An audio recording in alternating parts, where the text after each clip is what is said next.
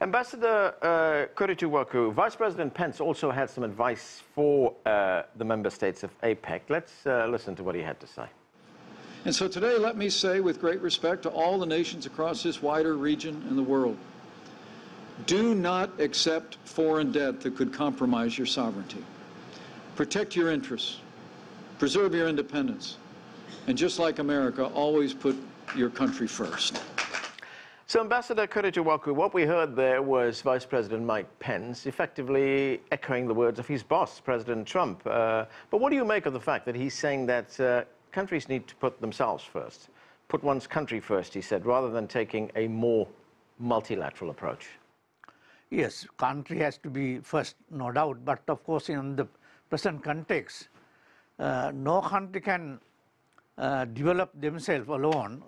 Particularly, even if they develop, they can't survive. Now, for example, if I would get an example, now Sri Lanka, one of the main export items is the tea. Out of our production, 90% we are exporting to the rest of the world. Without global trading arrangement, we would be not able to sustain our tea industry. Similarly, even our apparel industry.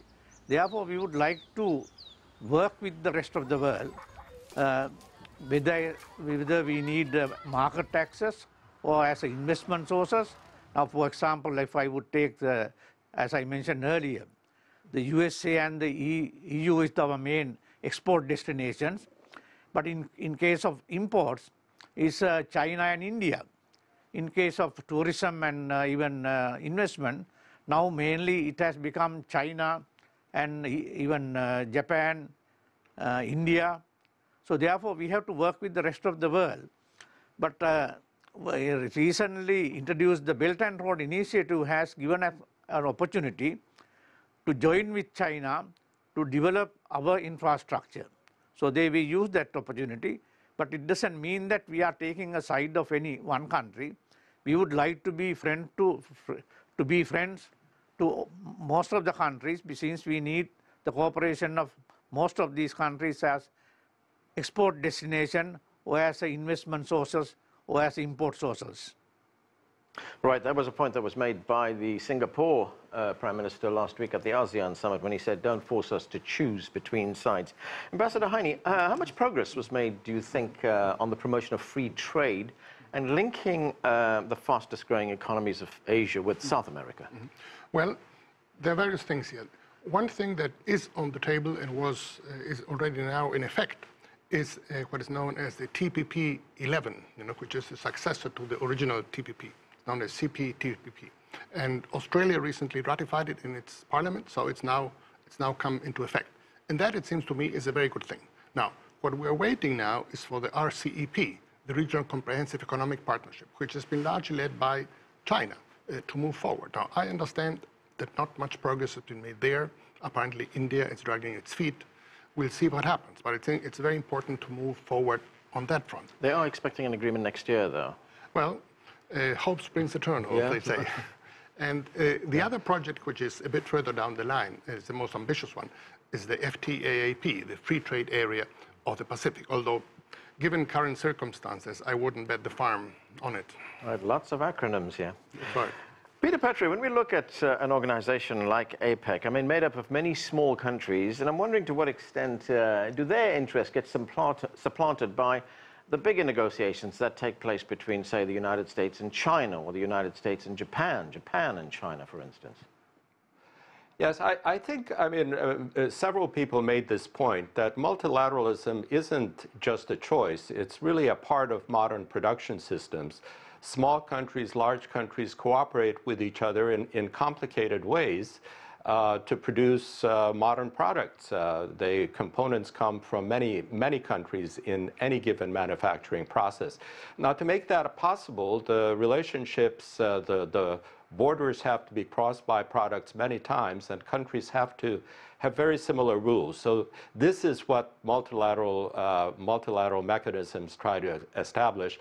And the ambassador, I think, was quite right in pointing out that the CPTPP, the new version of the TPP, plus the RCEP mechanism, which probably will come into effect next year, are in ways in this region especially, they are Asian-led initiatives which try to preserve a rules-based fluid trading relationship for the production systems that have made such a big difference over the last few decades. And so I think the small countries as well as the large countries very much depend on this level of cooperation, and the question of going back to bilateral relationships, of abandoning multilateral rules, I think actually makes a lot of countries nervous. I should say, by the way, if you look at this region, virtually all of the countries in the 21 APEC economies, with the exception of Canada and Mexico, have their primary relationship with China. In other words, China is their largest trade partner. So it's Japan is just on the edge. But the point is, no country would want to choose. No country should have to choose, because productivity depends on the multilateral system working well. Ambassador Kodituwakku, you are the ambassador from Sri Lanka, a relatively small country. What are your thoughts on the fact that a small country like Sri Lanka, its interests could be overcome by the bigger interests of bigger countries like the United States and China? Yes, we are a small player. Of course, our total economy is still less than $100 billion GDP. Therefore, we have to depend with the rest of the world, as I mentioned, for foreign investment or for our export markets, even the transfer of technology. So we have to work with the rest of the world. Particularly, we are very happy that Asia is rising.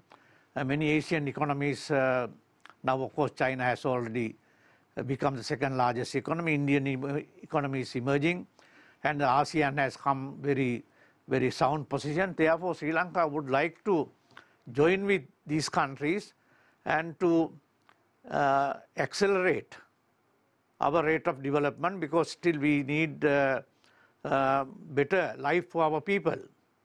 Therefore, we would like to work with the rest of the world. But as I mentioned, if APEC will become a better, effective organization, it will definitely help countries in South Asia, including Sri Lanka. Zhang, we hear a lot of tough rhetoric coming out of the White House from President Trump, very public rhetoric. Yet he also tells us that he has a very close and good personal relationship with President Xi Jinping. Let's listen to what he had to say just last Friday about this. Let's watch this. China wants to make a deal. They sent a list of things that they're willing to do, which was a large list. And it's just not acceptable to me yet. But at some point, I think that we are doing extremely well with respect to China. I have a great respect for President Xi. I have a great respect for China. But China has taken advantage of the United States for many, many years. Sort of a mixed message coming out of President Trump there. He says we have this great relationship, and then he immediately says we have had a problem with China for many, many years.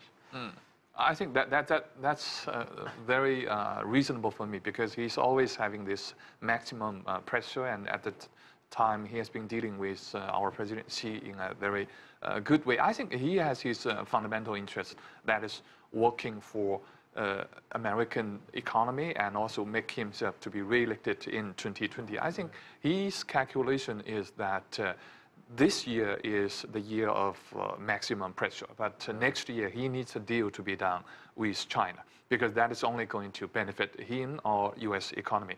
And I think he needs a few months, maybe 10 to 12 months, if any kind of official negotiation will be started immediately after this G20 summit between him and President Xi. I think let us be hopeful that by the end of next year there will be a kind of a good deal between our two countries, and the U.S. economy will be getting more stimulation, and China will be having its own kind of benefit. Right, Ambassador Heine, talking about next year, the next APEC meeting will be held in Chile. That's right, in Puerto Varas, a small town in the lake region of Chile, very beautiful. What are prospects for that? Well, as I said earlier, if the prospects are to be determined from what happened in PNG, we should be concerned. So it seems to me that much depends on the evolving relationship between China and the United States, as you just said, in the coming year. I think it would not be good if we again get into a situation in which some of the major world leaders do not show up at the APEC summit. The APEC summit and the G20 are considered sort of the top diplomatic summits in the world. And leaders normally are very reluctant not to attend because they miss out. So that is one concern. And the other, of course, is that we may be able to move on trans-Pacific free trade. The main theme of the meeting next year will be connectivity. And that, of course, is very important. I think I've mentioned to you on previous occasions, there's a project to build a fiber optic internet cable between China and Chile, which will be the first internet cable across the South Pacific. So those are sort of concrete things we need to move forward in the very important relationship between Asia and South America. And I also will say, I think Chile is enjoying very good communication and in relationship with both China and America. And let us hope that Chile can do a much better job next year. Thank you. I was just going to add that I agree with my colleagues that we're at a very critical point, and there are options available which are positive options which lead to solutions. And it's also very important to remember that it's in no one's interest to prolong this level of uncertainty and this level of confrontation. The world economy is slowing down. I mean, it's slowing down certainly in Asia, but also in the United States. Stock markets have become very jittery. This is not a time when we want to give a signal that the two largest economies in the world are going deeper into this tit-for-tat trade war. So I think there are a lot of reasons to be hopeful that there is pressure on the leadership of both countries to begin to find a more collaborative route to solving the disagreements that they do have. And there will be disagreements for a long time. I mean, these are two very large economies, competitive in many areas, and it's inevitable that they will bump up against each other, and there just simply have to be better mechanisms to resolve those dilemmas.